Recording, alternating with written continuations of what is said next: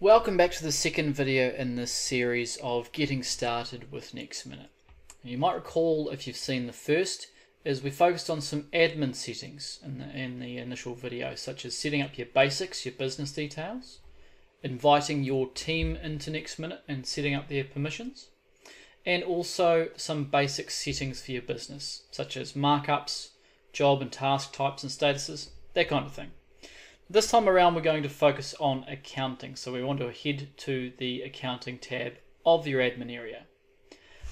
Now, a couple of reasons you might want to connect your accounting system to NextMinute. If you create an invoice, draft one up in NextMinute, it'll allow that to be sent to your accounting system. If you create a bill from a supplier or a contractor, it'll also allow that to be sent to your accounting system. Or if you've got bills in your accounting system, they can be brought back to NextMinute. And finally, if you create contacts in NextMinute or you have existing contacts in your accounting, it'll allow you to bring them back from your accounting or send to if you need to. So in this example, I'm going to connect my Xero account. So all I need to do there is to click on this, and it's going to ask you in this instance if I want to connect my timesheets for payroll integration. We won't do that for now, so I'll go no. Now, because I'm already logged into my Xero, it's going to ask me if I want to continue with the organization I'm logged into. On your end, when you're connecting it for the first time, if you're not already logged in, it's going to ask you to log in first. But I will go continue with one organization there, knowing which account I'm connecting it to.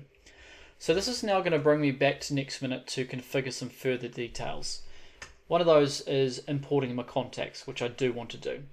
Then obviously you select the relevant options from the drop-down boxes. I'll just go through this now.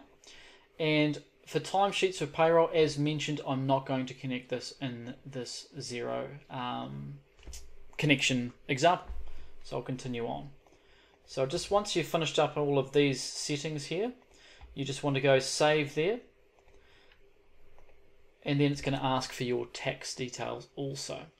Now down the bottom here, I know what my tax details are, so I'm going to go 15% on my sales default, 15% on my purchases default, and hit save. That's virtually all you need to do to connect your accounting system. From there, it's going to naturally import all of your contacts. As you can see over here under my contacts, I've got a whole bunch in here now. So that's all for this video. Stay tuned for the next. Cheers.